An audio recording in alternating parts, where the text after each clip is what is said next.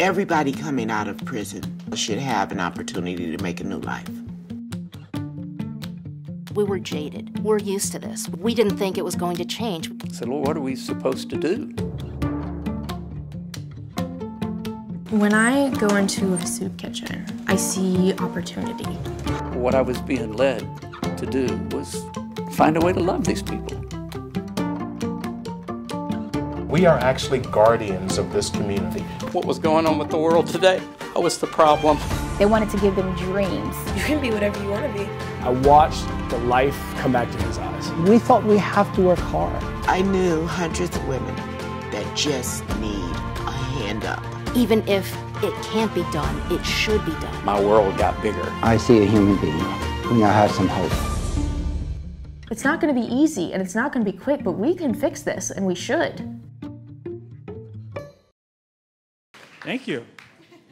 It is so great to be here with you. As you know, Howard, I've been a long-term admirer of yours and the work you are doing and demonstrating how you can be the CEO of an incredibly successful brand and at the same time make a true difference in the lives of people around the world. And Rajiv, absolutely great to meet you too. And I've loved your work, amazing journalist. You know, you've come from covering war zones around the world to working with Howard in helping change the way people prioritize their lives. So thank you both for being here. And this is very exciting, what you are doing. So tell us how it started. Tell us about your partnership. And how did you come up with a name? Rajiv, do you want to start? Okay. Let's start with the name, Upstanders. About a year and a half ago, we were having, in Starbucks parlance, open forums, which are town hall meetings around the country. And those meetings at the time were all about what was going on in the country with regard to racism. And in one of those meetings, a Starbucks manager in Los Angeles stood up and said, "You keep talking about not being a bystander. Let's talk about what it would mean to be an upstander." And that really stuck with us all. We didn't know at the time that we were going to do something like this, but the name Upstander really speaks to the importance of citizenry. And I think whether we are Republican or Democrat or independent, we all can recognize at this moment in time that the country has gone through really an awful demonstration of civility with regard to the vitriolic, mean-spirited bitterness of this campaign season. And I think in many ways it has clouded what we all believe to be the promise of America and the American dream.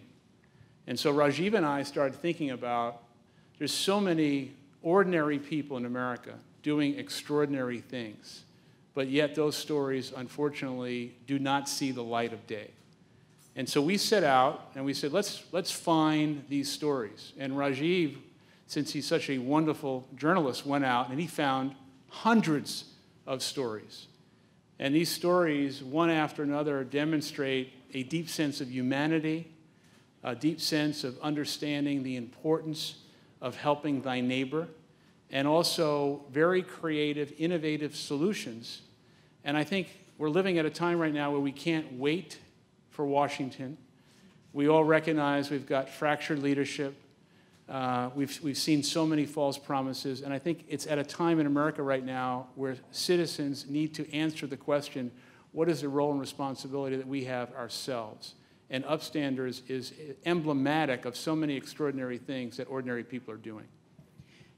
Ariana, this isn't our version of, the Starbucks Hero Awards. While the protagonists of these 10 stories are heroes in our book, we really wanted these stories to be about ideas, and ideas that can scale for the good of the country, and how we at Starbucks can use our scale to help share these good ideas. And we wanted people to be able to look at these stories and not see something that seemed so unattainable. I could never do that. We wanted people to engage with these stories and say, hey, maybe I could do that in my community, or I can learn something from that. I can be a better citizen. And so it was a fine balance in finding stories that were both extraordinary, but also approachable, engaging, and broadly inspiring to the country. Because we reject that view that the country is flying off a cliff, if you will, which I know has become popular in some circles. And certainly when you turn on the television news or read a newspaper, you'd be tempted to think that, we are a nation that's lost. But when you get out of Washington, when you perhaps stop listening to some of the political coverage and you spend time in cities and towns across this country, you'll see remarkable things happening. And as Howard said, they just don't get a lot of attention out there. And we're not here to critique the media. I think the media, being some, look, you and I have spent many years in the news business, plays a very important watchdog role in our society, a very important one. But there's more to America than the story of the problems. And so we simply wanted to widen the aperture of the modern American experience and make it clear to our fellow Americans that there's more to our country than the dysfunction we often see. Well, as you know, this has been very important to all of us at the Huffington Post. We call it one of our editorial pillars. We describe it as what's working and putting the spotlight on what's working, not just on the crisis and the problems, can help scale, as you said, the good things happening and create not just copycat crimes, but copycat solutions. So I'm particularly excited by what you're doing and would love to know two things. One, this is a beautiful little book that has 10 of the stories. And would love to know, how can people get it? Is it at Starbucks? Can you get it with your venti cappuccino? Yeah. Well, the good news is that for many people, millions of people every single day, they're coming to Starbucks and paying with our mobile app that we've invested lots of money over the last few years. And really, now order on your mobile app, which is even better. Even better. So the mobile ecosystem at Starbucks, which exists for payment and other things, starting today, is embedded with the app of every story.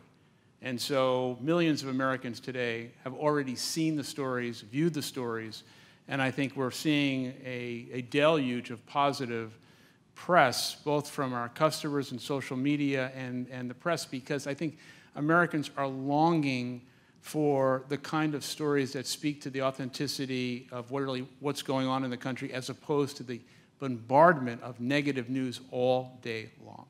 And we're trying to tell these stories in a way that is broadly approachable to anybody. So each of the 10 stories are told 3 ways, Ariana. Howard and I have written essays, so you can read them if you want to. We've created 5-minute mini documentaries, so you can watch them. And we are recording 10 podcast episodes, the first of which goes live today. So if you choose to listen, you can listen to them. So it's very interesting because you are actually now a media company. So this convergence of brands as media companies and publishers doing native advertising, Rajiv, as a journalist, where do you see that going?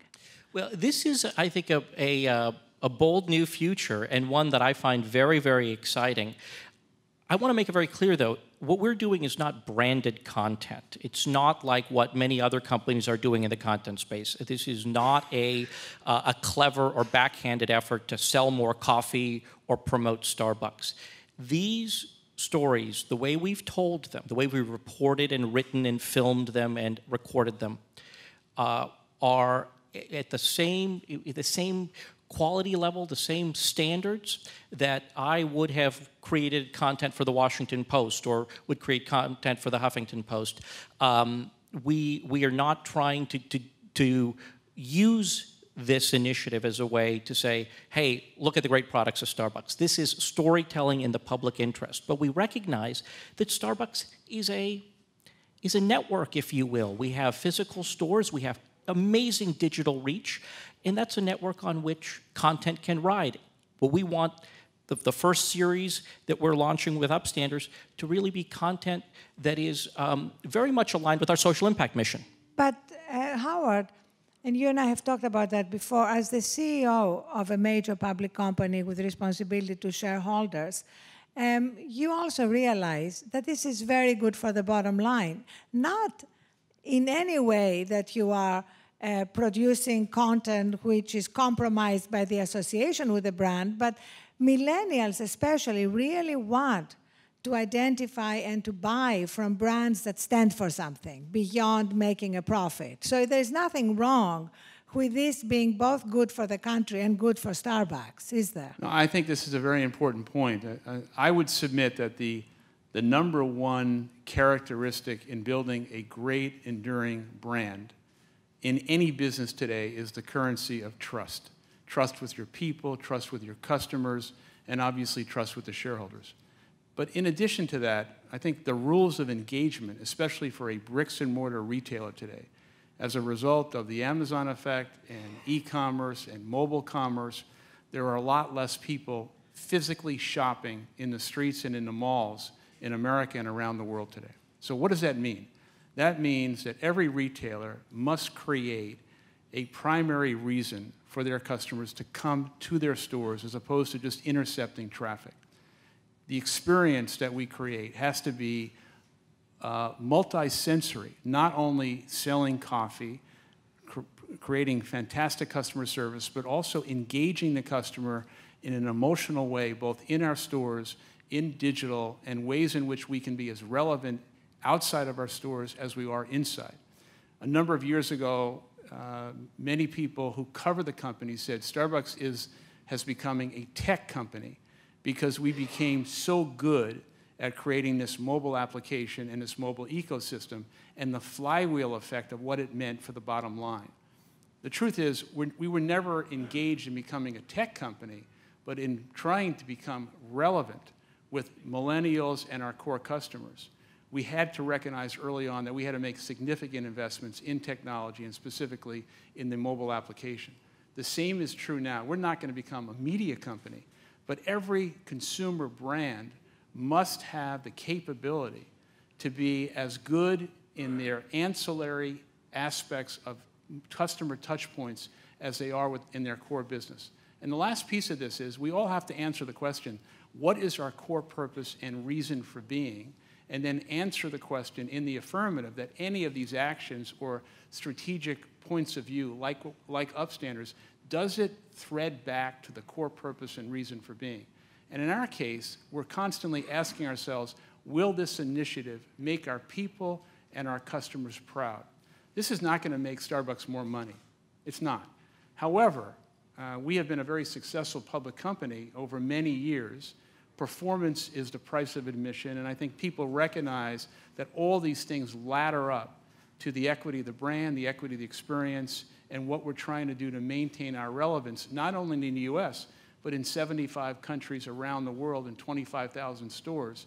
And the question is, how do we do that? And we have to kind of reject the status quo, push for reinvention and self-renewal. And also, I think, and this is important, not everything's going to work. And as soon as something does not work, the answer is fail fast and move on.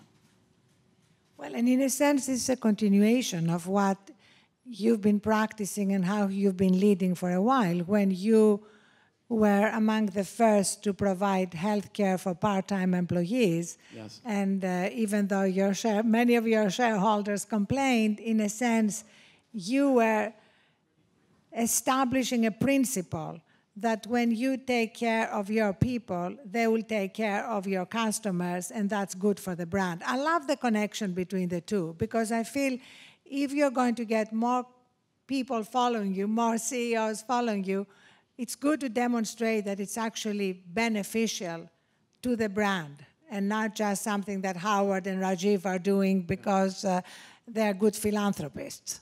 Well, and I think in large part the success that we've enjoyed is directly linked to the fact that the lay customer today has so much information and so much insight into a company's practices, not only the features and benefits of the product or how much things cost, but also the values of the company.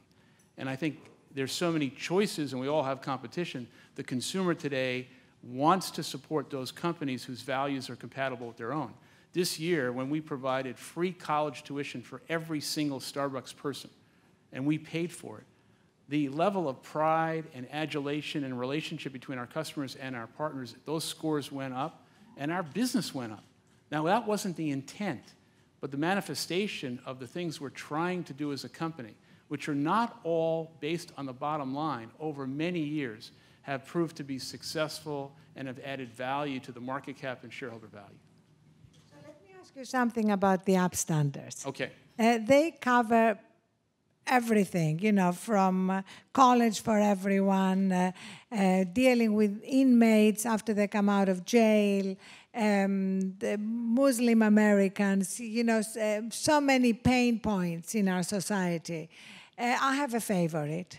Are you allowed to say if you have a favorite? Yeah, go ahead. So my favorite are the inmates. There is something to me about redemption and the fact that so many people go to jail and have really no other chance in life. And acknowledging that somebody made a mistake, sometimes even a dreadful mistake, and can get another chance. And the way this amazing upstander that you are profiling Susan Burton is now helping 900 former inmates really touched me. And I highly recommend everybody watches that video. But can you, as proud parents, say what's your favorite? You're asking me to like pick among children here. Oh, no, I'm not going to ask Howard to pick among his children. One of the stories that I think really, really resonated with me is set in the town of Baldwin, Michigan, which is halfway between Grand Rapids and Traverse City, a very poor rural town where not long ago, on a given year, they were lucky if 25 to 30% of the high school graduates went off to some form of college. In fact, more of them would wind up on public assistance within 4 years than getting a college diploma. And back in 2008, they heard about what another Michigan city was doing in creating a scholarship program for all of its kids to go to college. And it was endowed by a couple of wealthy philanthropists. So folks in Baldwin, displaying great initiative, went knocking on doors with companies and foundations to try to create a scholarship program for their own town. But it was the height of the Great Recession, and everybody turned them down. So they come back to their town, they lick their wounds, but they're undaunted. And so the good people of Baldwin go and start knocking on their neighbors' doors. They hit up the churches and the Rotary Club. They go and ask the teachers and the police officers and the firefighters to contribute. Everybody does. And they raise enough money to create a scholarship program to give a $5,000 a year scholarship for 4 years to every student who graduates high school in Baldwin. And this year, 90% of the high school graduates in Baldwin are going off to some form of college, mostly four-year institutions. Now, if I may, we're actually really fortunate to have two folks from Baldwin here today.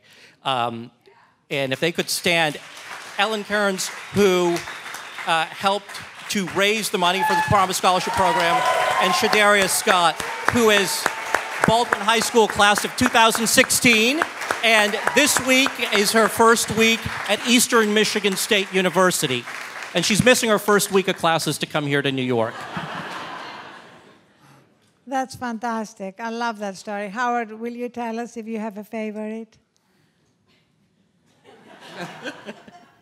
Spending the day with the two of you yesterday, I don't want to repeat what Rajiv just said, but I'm so moved by what you all did in Baldwin, and I just think it's so important for other municipalities to understand the power of one individual to make a difference in the lives of so many other people. There could be no better story than Baldwin.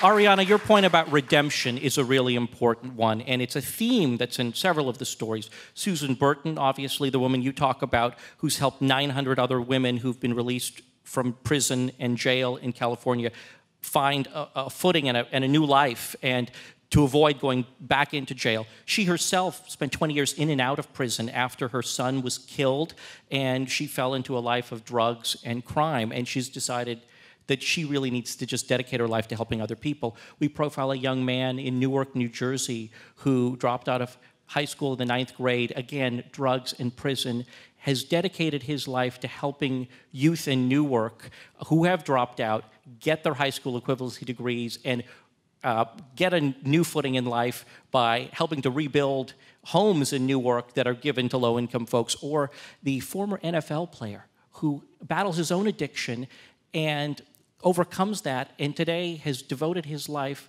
to helping our most seriously wounded veterans, folks who've lost 1, 2, 3 limbs, get strong again. And he trains these individuals. We saw a couple of the little clips in that video. Again, he was at rock bottom, and he climbed out, and now he's showing us what it means to be an upstander. So one last question before we open it up to the audience, and that has to do with the fact that we are 2 months away from one of the most divisive, racist, and substance-free elections we've ever witnessed. So is there anything about the timing of releasing Upstanders that wants to give us hope that in the middle of this incredibly dispiriting campaign time, we can actually gain confidence in the future of our country by watching and celebrating the Upstanders? I'm glad you asked that question.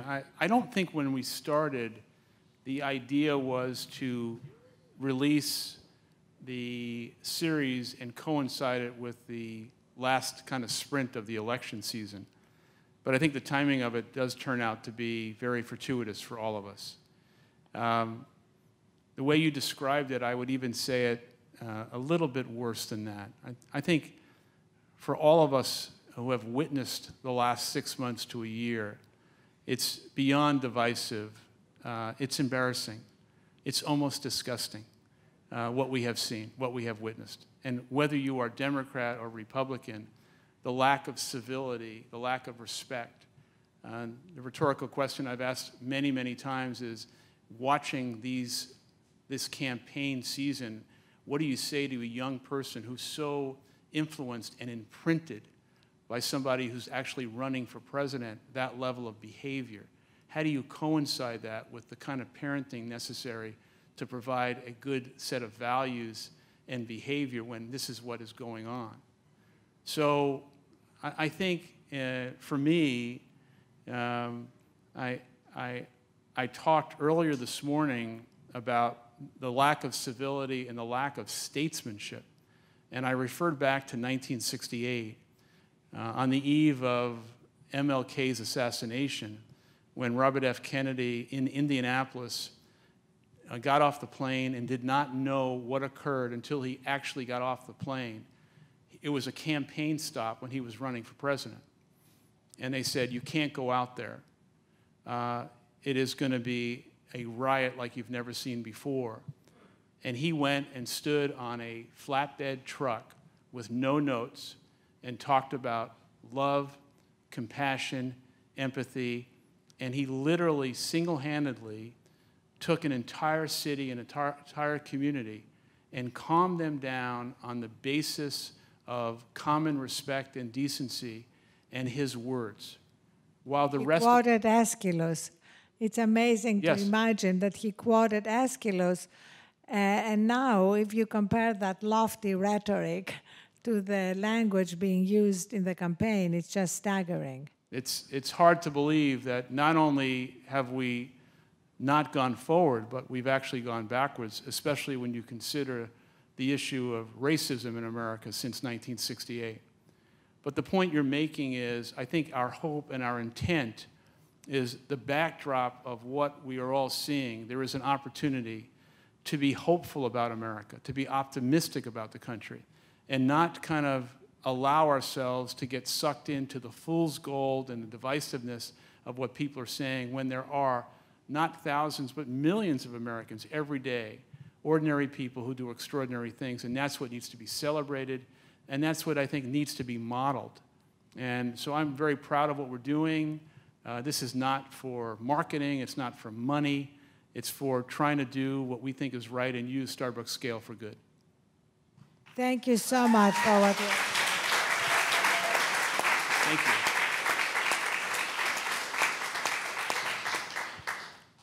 So now, to you, the audience, who has a question? Yes. Hi. How do you decide what makes a good story for Upstanders? Good question. Well, first thing to note is that, as Howard mentioned earlier, when we started scouring the country for these stories, there was no dearth of them. And we should all take some comfort in knowing that. They're not just 10 Upstanders out there in America. But we had two criteria that we placed, in addition to wanting to show a degree of geographic and subject matter and race and gender diversity. The first was we wanted our characters to be confronted with a choice, that fork in the road, if you will. And there was the easy path that they could have taken, or the more challenging path, but the path of an upstander. And so each of the stories have this choice element in them. And the other thing that was important to us is that the stories be more than just about a person or a group of people or a community, that they're also about an idea, and an idea that we can all learn something from, and an idea that might be wise to replicate around our country, or at least be inspired from. And so we identified those two criteria as really important in selecting our stories. Great. Next question. So, Howard, I was just curious, with all this good stuff you're doing, would you ever consider, as a former Canarsie High School graduate myself, come back to Canarsie? To come back to Canarsie? To help out over here. We've done a number of things in the borough of Brooklyn, but as you and I both know, Canarsie is not Williamsburg. Nothing would please me more than be able to do things in Canarsie that would elevate that community. We talked earlier today about we just opened a store in Ferguson, we just opened a store in Jamaica, Queens, and I think Canarsie easily fits into that opportunity as well. And I have very fond memories of growing up in the projects in Bayview, and as you and I both know, Brooklyn, our Brooklyn, never leaves you.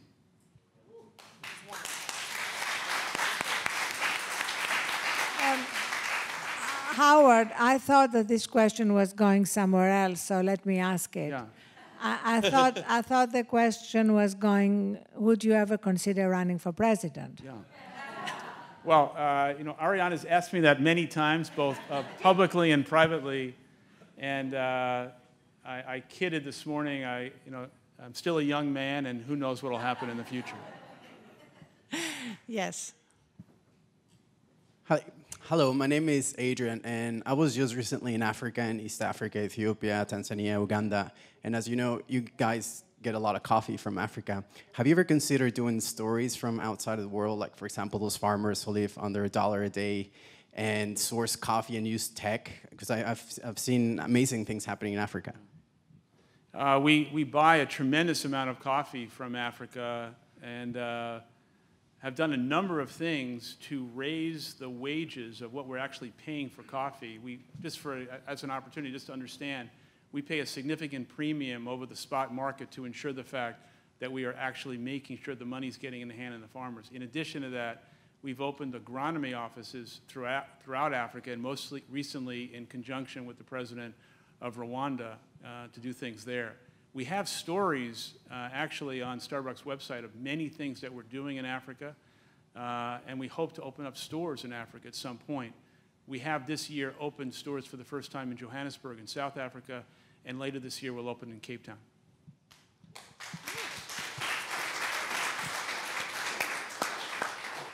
We have time for one more question.